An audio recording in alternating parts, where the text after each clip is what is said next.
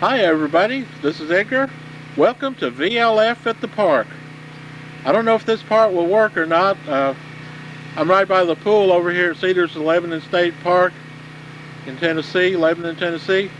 They're cleaning the swimming pool with a gasoline engine powered pool skimmer, so hopefully you can hear me. I know when I sit down and start doing the VLF work, you will be able to hear me. Yeah, it's the microphone over here on the right. It's my favorite microphone, the Electro Voice PL11. It's cardioid, so y'all might be able to hear okay. I don't know. We'll find out when we play it back at home. We don't have the video rig, obviously. So what I'm going to do is record on the little. I'm going to record our VLF signals on the little Olympus, a WS500M digital voice recorder.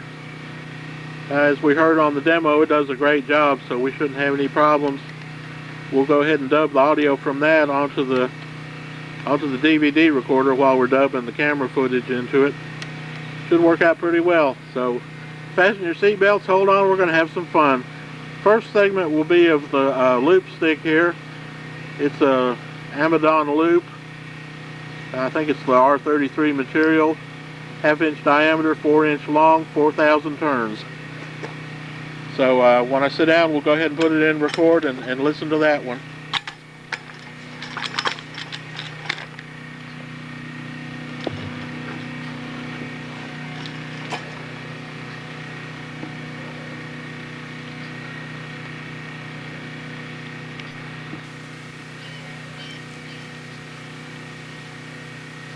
Okay, we'll do about 5 minutes off of this one, then 10 minutes off of the big square 15 inch by 15 inch air core loop.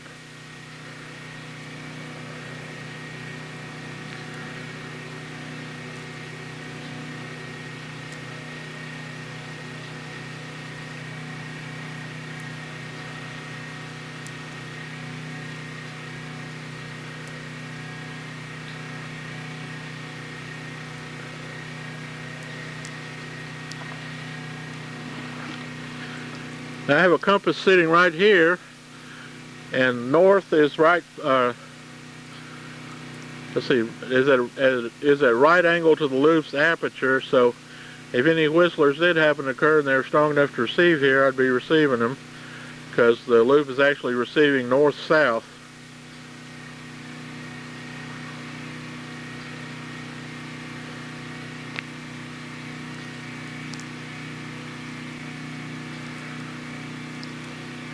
So we have the portable handheld receiver, what started out as the PicoMagnetic receiver.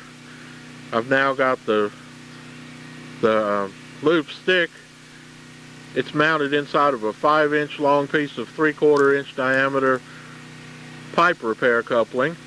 We sawed a slit down it so that it won't form a shorter turn. Drilled a hole here for a piece of quarter inch diameter ice maker tubing, about 10 inches long because it's sensitive enough to pick up magnetic fields from the output wiring of the portable, and it'll oscillate. So we got it way up high here so that it's far enough away to where the magnetic signals can't reach it. And I think it's almost as sensitive as the air core loop. We'll go ahead and try the other loop in about 3 minutes. Okay, I'm monitoring the recorder through headphones, and right now I hear maybe a very slight trace of hum and mostly spherics. In fact, the spherics sound weak enough to where they might be pretty far away. We'll go ahead and look at the lightning data when we get home. We'll see how far away the strikes were. It won't change that much in the couple hours it'll take us to have breakfast and go on home.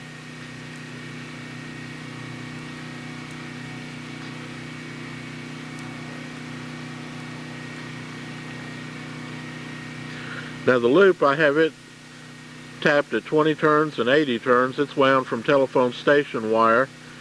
I think 24 gauge 4 conductor. So when you use one conductor,